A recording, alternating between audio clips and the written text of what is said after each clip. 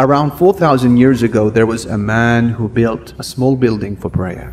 And when he finished constructing it, he raised his hands and he made the following dua: رَبَّنَا تَقَبَّلْ مِنَّا إِنَّكَ أَنْتَ السَّمِيعُ الْعَلِيمُ. Our Lord, accept this from us. You are the hearing and knowing. The name of that structure is the Kaaba, and its builder was Prophet Ibrahim. This simple structure was constructed by two men, father and son, in the middle of a desolate desert during a very lonely period in human history. Yet this very building would later become the direction of prayer for all of humanity, a place inhabited by angels and the home of blessings and abundance. It is the holiest site on earth, venerated by prophets and messengers, and today is visited annually by millions of people. How did this simple structure become the most sacred and exalted of them all? How was it raised to this level of fame and universal acceptance despite its very modest origins? No doubt that it ultimately boils down to ikhlas, sincerity, and tawfiq, help and assistance from Allah. But you see, when these ingredients are present, expect the butterfly effect. What is the butterfly effect? It's a term that was coined by Edward Lorenz, a meteorologist and mathematician who died in 2008. And this concept makes up part of chaos theory, which is a well-known branch in the field of physics. In simple terms, the butterfly effect is the notion that minute causes will eventually have massive effects. It was initially illustrated by the idea of a butterfly flapping its wings in the Amazonian jungle, which subsequently causes a storm to ravage in Europe. And I will share with you just a few examples of this notion in application. Did you know that in the early 1900s, a young Adolf Hitler applied to study at an art school? It is believed that during this process, he was rejected by a Jewish professor. By his own estimation, which is shared by many historians, this rejection ultimately shaped his metamorphosis from an aspiring bohemian artist to the embodiment of evil. Now, of course, we can only speculate how different history may have unfolded and how much tragedy could have been averted if Hitler had merely limited himself to watercolors. What ultimately happened, however, of course, is the wise qadar, decree of Allah, and this is an example of the butterfly effect.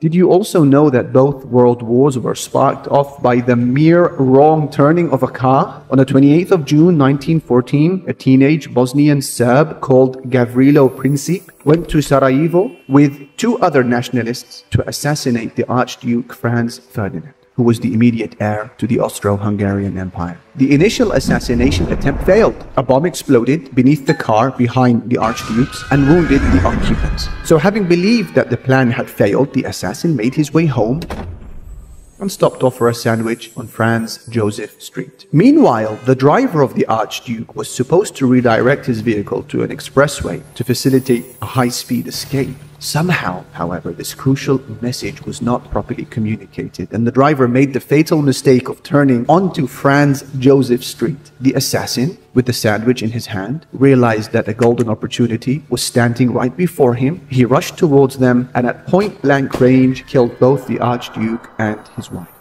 The assassination sparked a deep political crisis, and the superpowers of the world started to blame one another, and within 1 week, World War I was underway. This bitter conflict lasted for about 4 years and resulted in the death of around 15 million people. This paved the way for a humiliating peace treaty for Germany, which included a guilt clause. This clause required Germany to accept the responsibility of Germany and her allies for causing all the loss and damage during the conflict. The treaty required Germany to pay billions of dollars to the Allies. This humiliating defeat provoked the anger of Germans and sparked a wave of nationalistic fervor in the country. These conditions were vital for enabling the rise of Hitler, whose expansionist ambitions paved the way for the Second World War. Now, this latter conflict was far bloodier than its predecessor and resulted in the loss of around 75 million lives. The Second World War's aftermath immediately led to the Cold War. During this time, there was a global division between East and West, with the United States and Soviet Union being the chief protagonists of the two sides. During this conflict, two different socio-economic systems found themselves engaged in conflict for about half a century. The Soviet Union's decline paved the way for America's ascension as the sole superpower of the world, which had massive repercussions for countries in the Middle East and other parts of the world. And the policies implemented by the United States in the the region continue to have effects until this day of ours, all because of the wrong turning of a car. This, of course, is the wise qadar, decree of Allah, and it's a good example, perhaps, of the butterfly effect. Did you also know that Egypt's course of history changed because of a child who was picked up from a well? Think about it. Prophet Yusuf suffered at the hands of his brothers, who conspired to separate him from their father. As a result, this led to Yusuf being cruelly thrown inside of a well. And then the sequence of events followed were amazing. He was found by a passing business caravan, which led him to Egypt, where he became a slave of Egypt's chief minister, Al-Aziz. Yusuf would face another trial when the influential wife of Al-Aziz tried to seduce him. Her plots failed. She made a false accusation against him, which led to his unjust imprisonment. One thing led to another. Yusuf's now ability to interpret dreams and his intuition was discovered. This led to a meeting with Egypt's ruler, who urgently needed the interpretation for a dream that he saw. He'd earned the trust of the king. Yusuf had become a powerful minister. He played a crucial role in rescuing Egypt from the devastating effects of a crippling famine, which allowed Yusuf to reunite with his family and siblings in the land of Egypt. And what is fascinating is that this chain of events was activated by a group of jealous men who wanted to kill their younger brother in a park somewhere in Egypt. Isn't it amazing? In fact, well before the term butterfly effect was even coined, the concept was suggested in early English poetic verses penned during the 14th century, which state, "For want of a nail, the horseshoe was lost. For want of a horseshoe, the horse was lost. For want of a horse, the rider was lost. For want of a rider, the battle was lost. For want of a battle, the kingdom was lost, and all for the want of a horseshoe nail."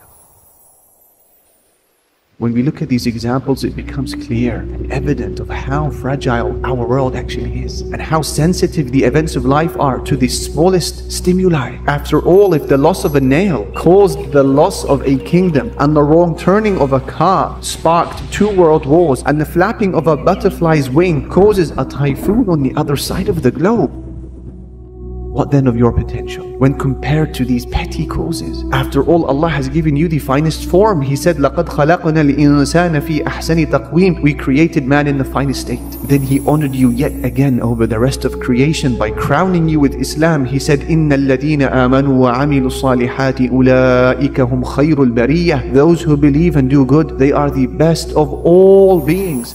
So with that said, just imagine what your potential could be if you consciously attempted to set off many butterfly effects on a daily basis, whether at home, the workplace, online, or when spending time outside with friends. To summarize, perhaps in just one sentence, we can say that all of mathematics, physics, history, human experiences, and most importantly the Quran, are all decisive proofs that a little can be a lot, and that the smallest decisions in your life can have the biggest consequences.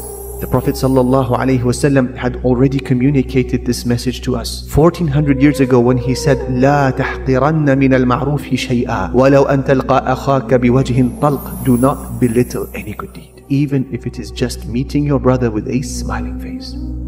This is a hadith which blows the spirit of life into the heart of every lazy being. It urges them to live with intentionality, purpose, and drive to work good deeds, regardless of their size and regardless of the coverage, and then to expect the best outcome. How many times has it occurred where a smile or a passing word of encouragement affected a person and sparked a chain of events of growth till they reached unimaginable heights? Similarly, how many times has a bad experience, be it an insult or any moment of humiliation, sparked the degeneration of a person till after the passage of many years landed him or her at an abyss of loss and failure?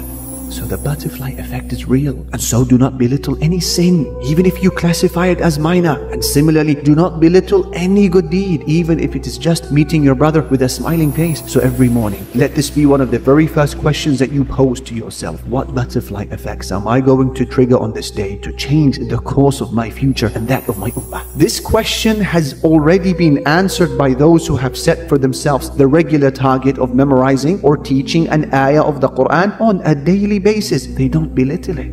According to the butterfly effect, this simple action of theirs shall inshallah unleash a wave of good deeds on a prospective date known to Allah.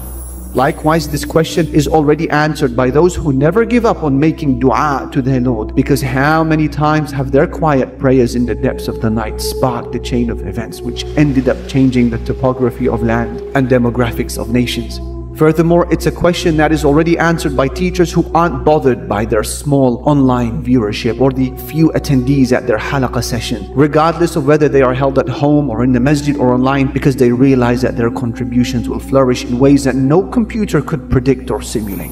And it's also a question that is answered by the heroes of this nation, its mothers, who resist the sustained campaigns against them which seek to belittle their role, but instead they realize that the cradle they rock at home with Allah in mind is to actually produce a progeny who shall rock the thrones of tyrants tomorrow and be their ticket to paradise. Every small good deed which you perform and promote today will become part of a much bigger picture tomorrow.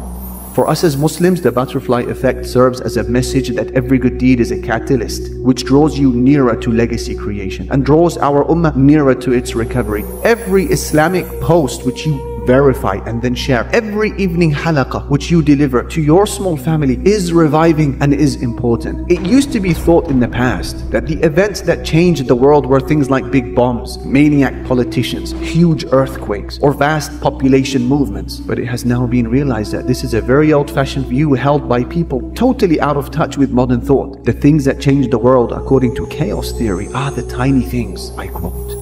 So do what Prophet Ibrahim alayhi salam did. He put forward his good deed by building the simple structured Kaaba. Then he raised his hands in dua and he said, Rabbana taqabbal minna, our Lord, accept this from us. Then realize that when Allah sees sincerity, He gives acceptance. And if He gives acceptance, He sponsors your good deed. And if He sponsors your good deed, He will send it to the four corners of the globe. That is the great manifestation of a butterfly effect. So till the day you die, make a daily effort in creating as many as you can.